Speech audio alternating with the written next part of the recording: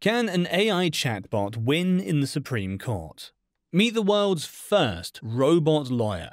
Its founder, Joshua Browder, created this legal services AI-powered chatbot to help millions of consumers solve their legal problems. Its premise is simple: to provide legal help to those who can't afford a non-robot lawyer. So far, the cases it's been focusing on have mostly been small claims, from helping people to get out of unfair parking tickets to cancelling their gym memberships. Then, as ChatGPT rolled out and AI started gaining way more traction, or maybe it was because of all the haters, Joshua thought he could take his robot a step further by offering to pay any lawyer or person $1 million to use their AI in an upcoming case in front of the United States Supreme Court. However, there were a couple of problems with the aptly named DoNotPay's offer, and because of this, they received major backlash. Yet despite the high stakes, DoNotPay refused to back down and stated that the AI is scheduled to argue in court. The problem with DoNotPay's plan is that they ask for the person or lawyer to wear AirPods in the courtroom and then let their robot lawyer argue the case by repeating exactly what it says.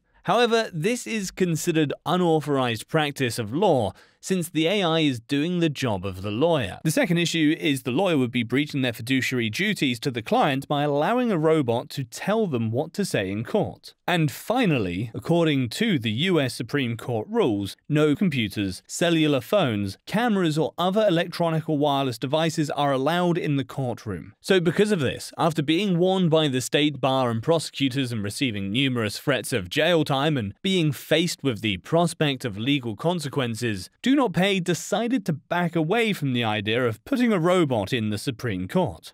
For now.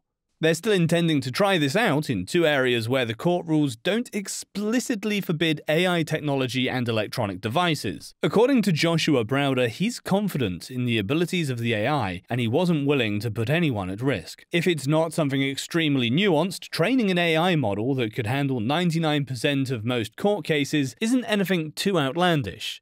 However, the issue likely resides in the role of lawyers and the future of the legal professionals as a whole, as some worry that AI will replace human lawyers and lead to job loss in the industry. Then again, the other side of this is that AI could complement the skills of human lawyers, allowing them to focus on the more complex aspects of the case. Despite these challenges, the potential benefits of AI in the legal system cannot be ignored. AI could provide access to justice for those who can't afford a lawyer, and with the help of DoNotPay, these people would be able to navigate the legal system and take action on their own behalf without the need for a costly service. While the future of AI in the legal system is still uncertain, it is clear that the technology has the potential to provide access to justice for those who need it most. And while the idea of a robot lawyer may still sound like something out of science fiction, this reality might soon be upon us. If you want to see more videos like this, click the subscribe button, and let us know in the comments if you want more detailed content about using AI tools. But for now, have fun building.